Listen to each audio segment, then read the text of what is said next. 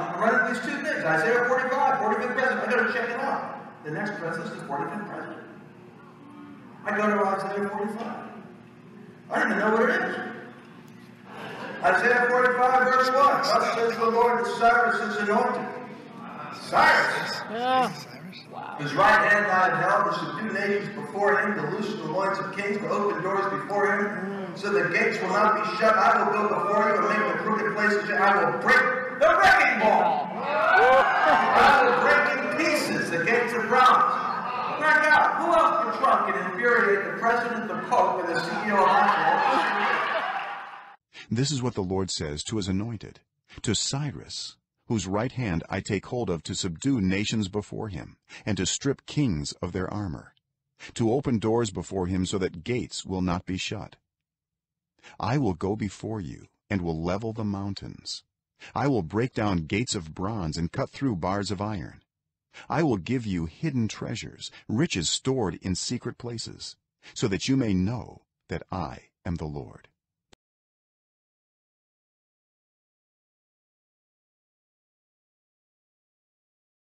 Jesus. Amen. Amen. The only two nations that have ever been in a relationship with God are Israel and the United States of America. Father God, in Yeshua's name, if you bring this man into the Oval Office, I speak your blessing over him for the sake of your people. Yes. Yavarechecha Yahweh v'shmerecha. Ya'er Yahweh panav elecha v'chunecha. Yisa Yahweh panav elecha ve'asem lecha. Shalom. Father, for the sake of you, your glory, your kingdom, and because of your love of Donald Trump, the Lord bless you and keep you. Yes. The Lord make his face shine on you and be gracious to you. The Lord lift you up with his countenance, and the Lord give you his peace. And Father, as you gave Solomon wisdom to govern your people, Father, if you exalt this man to the highest office in this land, Father, we pray for wisdom, that you would be glorified, and that your glory would be seen in this country. In Jesus' name, amen. Father, we just secure him right now by the blood of Jesus. We thank you that no weapon formed against him will be able to prosper. And any tongue that rises against him will be condemned according to the word of God. And even as we lay hands on him right now, let your hand be laid upon him. Let him have a greater encounter with you, a greater encounter with the Spirit of God, that according to Ephesians 1:17 and 18, the eyes of his understanding would be enlightened, that he may know what is the hope of the riches of the glory of the inheritance of the saints, that any veil would be removed and his eyes would be open to see the glory and the goodness of God. All the days of his life, let him live well. I secure him. I secure his children. I secure his calling and his mantle in Jesus' name. Amen. Amen.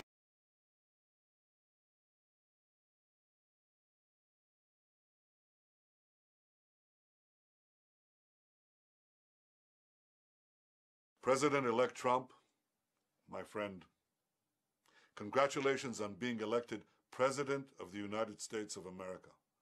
You are a great friend of Israel. Over the years, you've expressed your support consistently, and I deeply appreciate it. I look forward to working with you to advance security, prosperity, and peace. Israel is grateful for the broad support it enjoys among the American people, and I'm confident that the two of us, working closely together, will bring the great alliance between our two countries to even greater heights. May God bless America. May God bless Israel. May God bless our enduring alliance.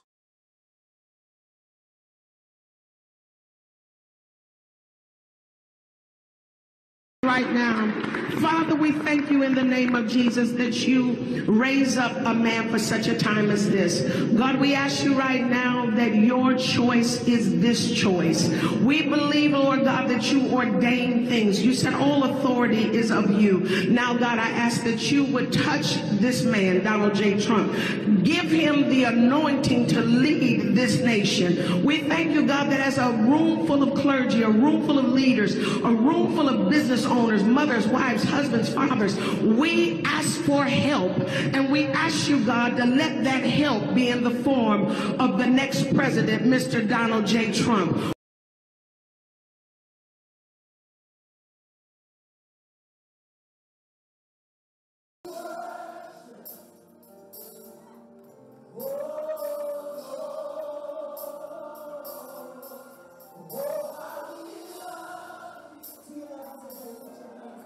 Oh,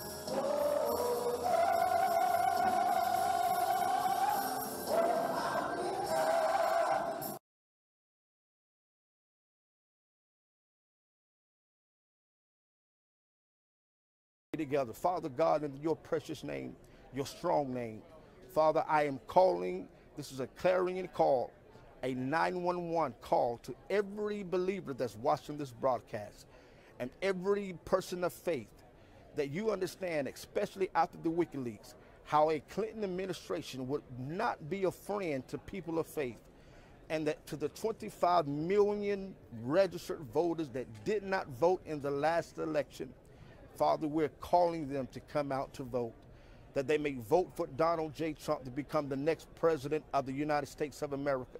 This is a crucial time in our country, and I believe without a shadow of doubt that if this nation continues to raise up legislation that is pushing you out of our life, God, then I know without a doubt that this nation will not stay great as it is, because this nation has been blessed by you, God. And our founders founded this nation with the ideology that we have a nation of freedom of religion.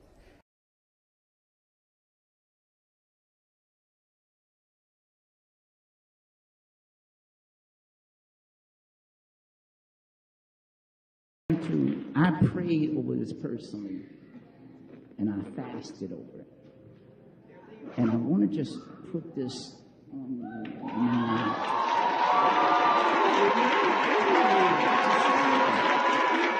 and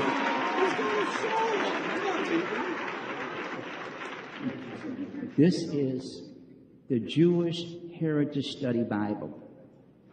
And we have it especially for you, and we have one for your wife. Because when things go down, you can study the Word of God. When things seem like it's almost impossible, you will read Mark 9:23, if thou canst believe.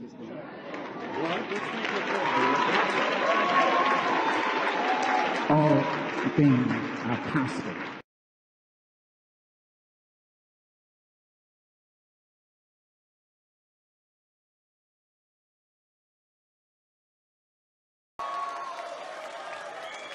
And I'm mostly grateful to our president-elect, whose leadership and vision will make America great again.